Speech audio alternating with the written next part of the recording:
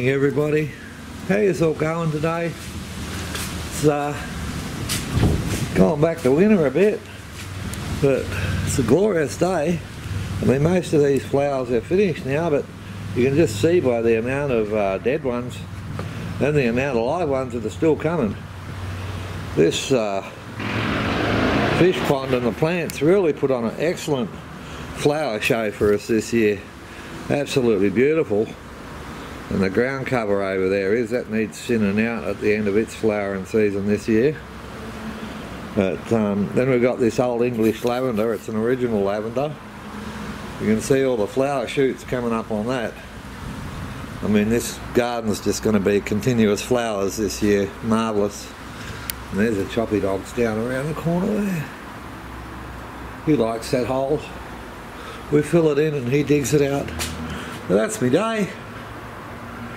Alright, my new computer got here and we quickly put it in the shed, and by quickly I mean quickly, we've still got to pull all these old communication cables out.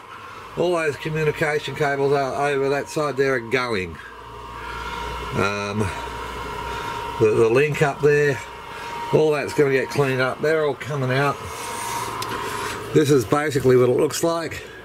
As you can see, let me see if I can get this camera in here. Watch out for the bad camera angle for a minute. Have to put his door in.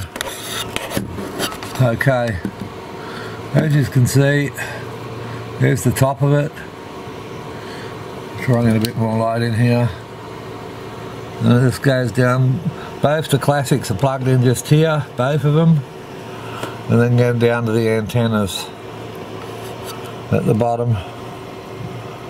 Okay, well, so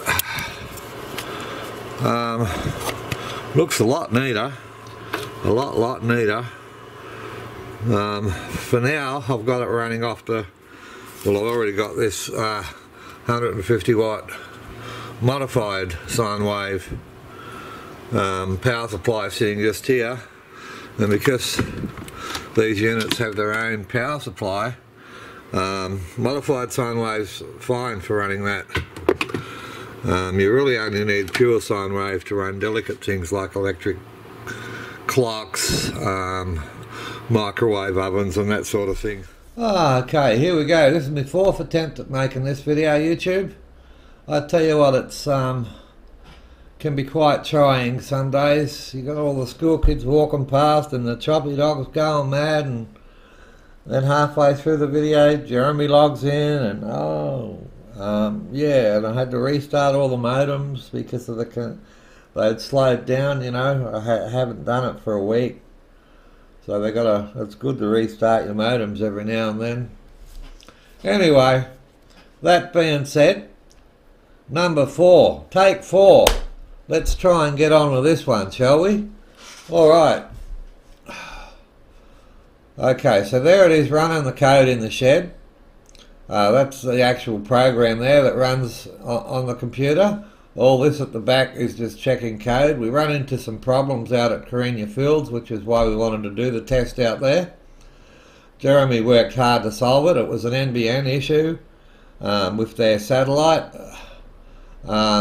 I honestly think it might have been quicker to put the information packets on a goanna and just send it backwards and forwards than the NBN satellite internet out there. But anyway, he had to kept on throwing all these faults because the satellite was just too slow and kept dropping connection, and oh god, what a pain in the butt. Sorted. Alright, we've coded, Jeremy coded around it and changed the speeds of things, and we've done it over the whole program, which means we've got to run the bug tests again, and there it is running. You know, there's nearly 40,000 lines of code or something in this program. It's a pretty massive program. Let's have a look what it uses, which is why I've got the computer I've got. Where are we? There we go. Open this one here. Oh, there it is. Okay. Now this is an i5 dual core computer, 4 threads. You can see it there. Okay, let's go over to processors.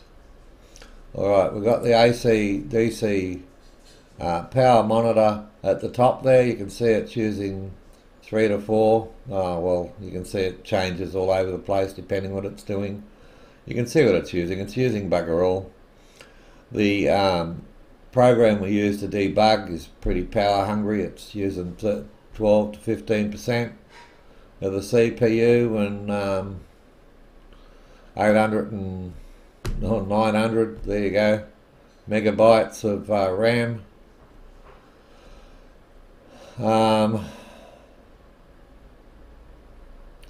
So yeah, I mean, this computer's pretty quick. It's pretty quick. It'll do this job, no worries at all. No worries at all. Alright, so that's just a bit of a look there.